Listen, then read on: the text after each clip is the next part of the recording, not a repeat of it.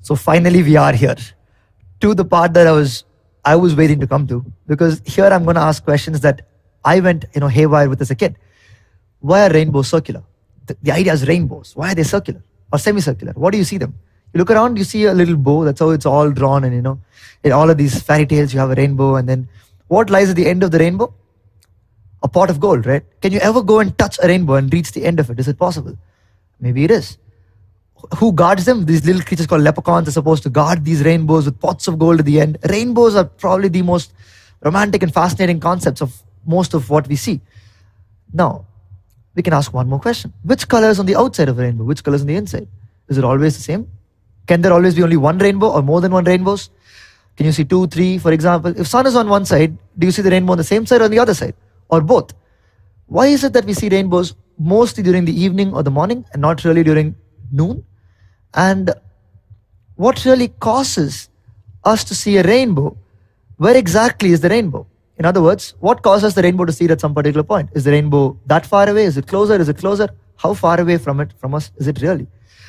And when you and your friend are standing next to each other and you're looking at a rainbow and both of you are saying, wow, that looks beautiful. Are you both looking at the same rainbow? Or are you each looking at your own personal rainbow? Whew, that's a large number of questions to take on our plate to try and answer, but we are going to go for it. And first step is, of course, to understand what's the simple mechanism behind how a rainbow forms. So let's try and do that. So what we shall do is, I want you to think of the sun, because that's our source of light. And when the sun begins, the rays of the sun begin to start diverging and starts coming towards the earth. Sometimes when it's raining, what begins to happen is that the rays of those sun begin to enter the raindrop. And some of the rays, of course, are going to enter the raindrop and start going outside, right?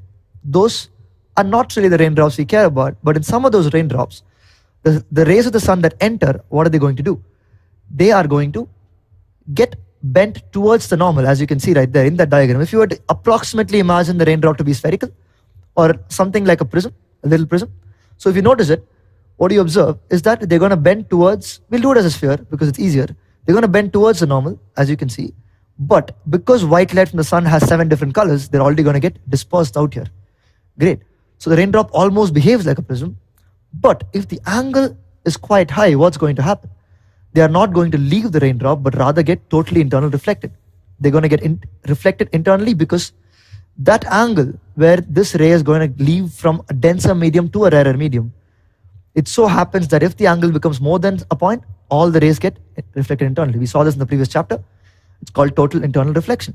So if that happens once, and now the angle is not too large, what happens? At this point, they start leaving from the denser medium called water into air, and they come outside. So by now, they've been dispersed quite a lot.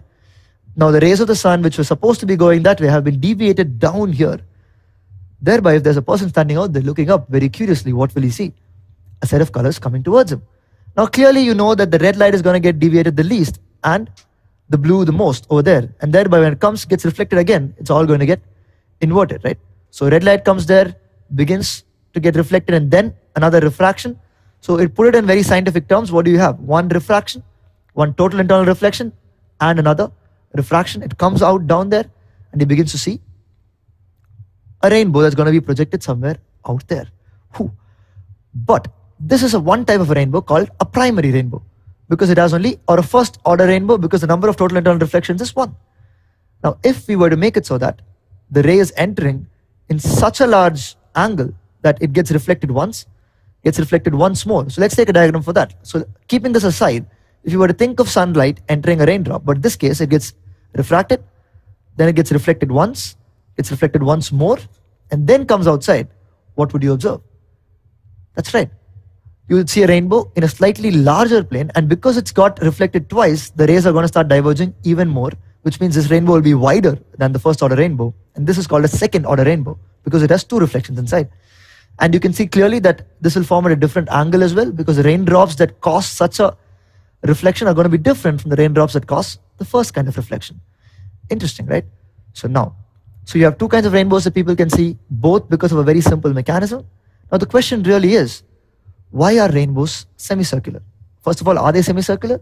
Well, the truth is they're not. They're actually circular. If you've been fortunate enough to be able to see a rainbow from the sky in an aeroplane, you would be able to see that they're fully circular. So why aren't we able to do that out here on the ground? Simply because half of the rainbow gets obstructed by the earth. So the rainbow is forming. The remaining part of the rainbow would have formed below the earth, but we can't see it. The horizon comes somewhere on the way. Or maybe even that the raindrops are not completely there. Now, one question answered. So what's the shape of a rainbow? It's a circle. Second question, what is it? How far away is the rainbow? Now look at this. There is a particular angle at which sunlight should enter those raindrops for us to be able to see either a first order or a second order. So let's take first order for example. So there exists a particular angle at which the raindrops should be from us for us to be able to see a rainbow through them. So there exists raindrops that are suitable for a rainbow. Now clearly any raindrop along that angle will create a rainbow for us. But how many such raindrops exist? If world was 2D, if it was flat land, only one. But the world is three-dimensional. So if I was to take that and circle it around, what would you get? A complete cone. So every raindrop along that cone has or contributes to a rainbow. So it's pretty much like this. If you're standing out there, a cone of raindrops away from you, each of those raindrops on that cone are creating a rainbow for you. Brilliant, right? So where exactly is the rainbow? Is it far away? Is it close by? It's everywhere.